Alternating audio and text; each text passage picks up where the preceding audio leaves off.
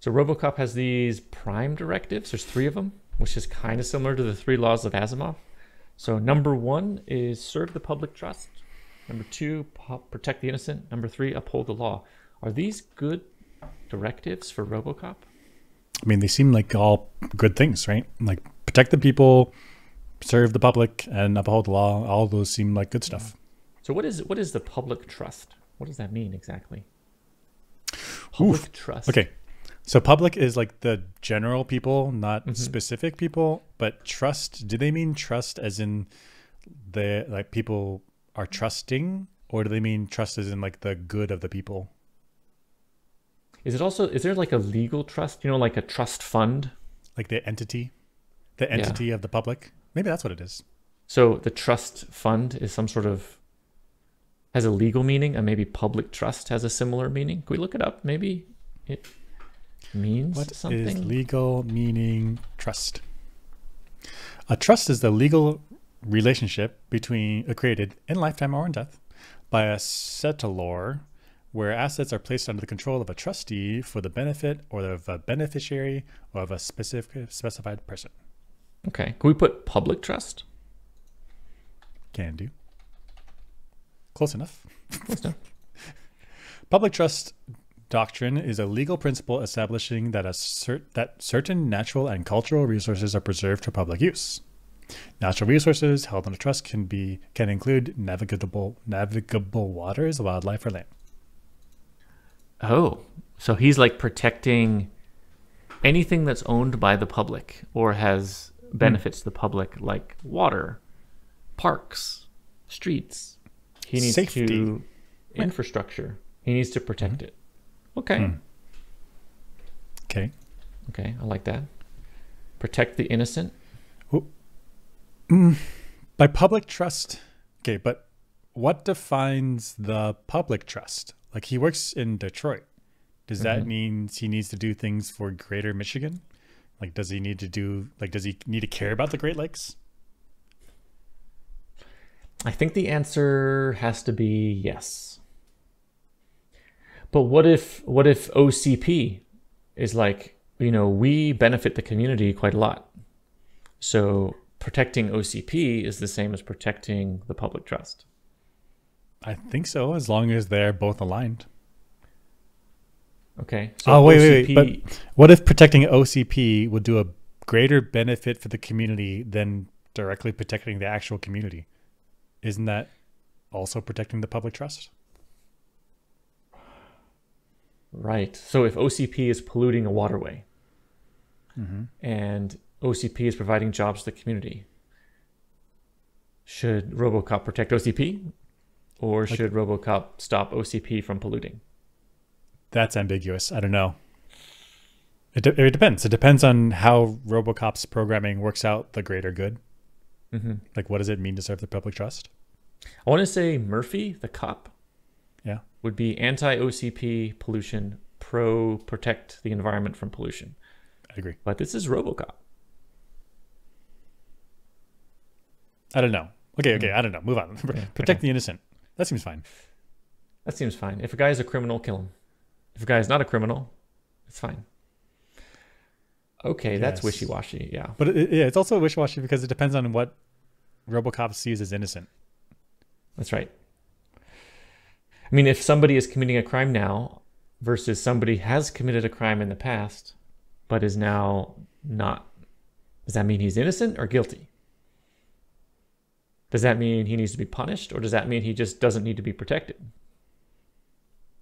That's right, because it's different. You don't necessarily to not protect someone is not necessarily the same as punishing them. Right. Also, there are magnitudes of innocence. Like if you steal a lollipop, that's from a store. That's different than stealing a lollipop from a kid. That's different than stealing an entire car. That's different than stealing someone's house or whatever. Like, they're all stealing, but they're very different. Right, and then how is innocence and guilt determined? Is that court of law stuff? Because we know that's a big messy thing. Yeah. I don't know. Which then gets into uphold law number 3, and the law is not always great. If you go by the letter of the law, bad things can happen for sure. And the law changes too. A lot changes. Robocop needs frequent updating. Right, because you could create like law. Pollution is legal, Mm-hmm. which contradicts one. But if Mm-hmm. you stop the pollution, you're contradicting three. These are good rules of thumb for maybe a human to follow who is being honest and has integrity. But these could easily be gamed, right? Yeah, and even if it's not gamed, which are totally valid, it's totally possible it could be gamed. They could be easily contradictory. So like Robocop starts up and he's like frozen, like conflicting messages, like don't know what to do. Right, because you'd almost think in every scenario that's complicated, there's going to be aspects of 1, 2, and 3 that contradict each other. Right. It's not so clean.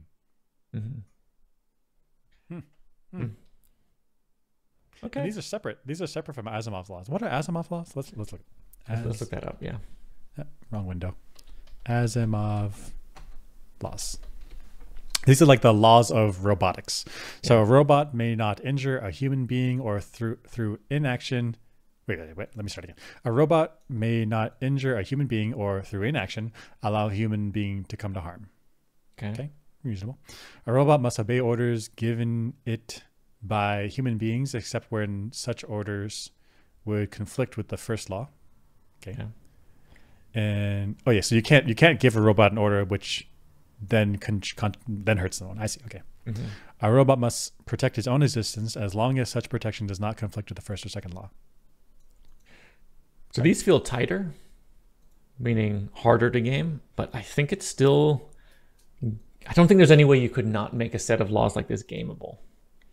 But it certainly feels tighter than the three gameable. laws You of mean Robocop. like by gameable? You mean like you can give it scenarios or manufacture situations where these laws become wishy-washy. Is that what you mean? Yeah. So if I wanted a robot to hurt people because I'm evil, but I can't tell it to go murder somebody, can I get it to do actions that end up there, but I haven't make it not violate any of these laws?